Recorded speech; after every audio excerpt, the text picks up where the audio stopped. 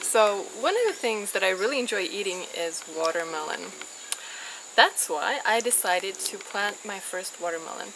I've actually never been to a watermelon plantation, so I don't really know how it's done. But I hear that they need a lot of space, a lot of sun, a lot of water, and a lot of nutrients.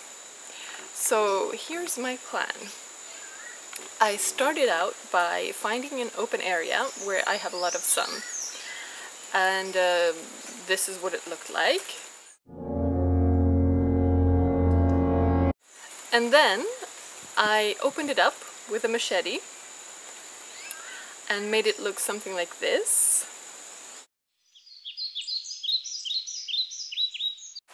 The whole thing is on a slant.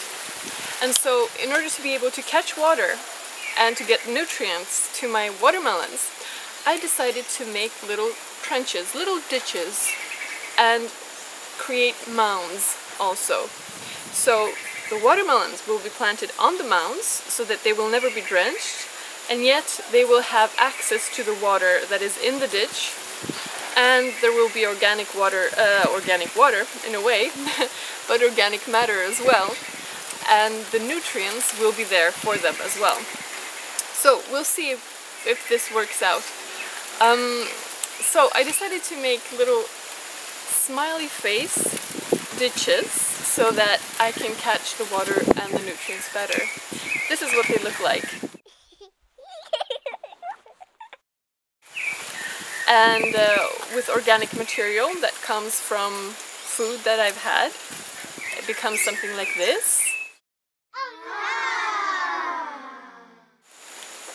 And then I add dry matter as well into the whole thing and finish off with dry matter as well. And on each mound I plant 3 watermelon plants. Actually, I plant 3 in every place where I would like to have one, just to make sure that something grows. And if all 3 grow, then only the strongest one will continue growing. And if all goes well, I should have about 90 watermelon plants.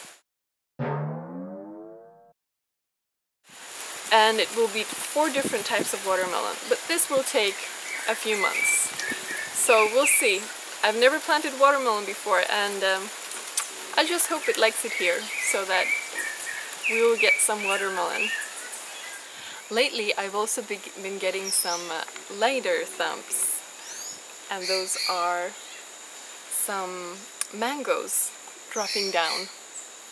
These mangoes don't look like much, and they're kind of small, but they're really delicious.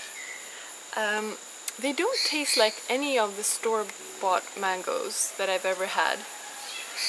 They're very sweet, and almost a little bit potato-ish.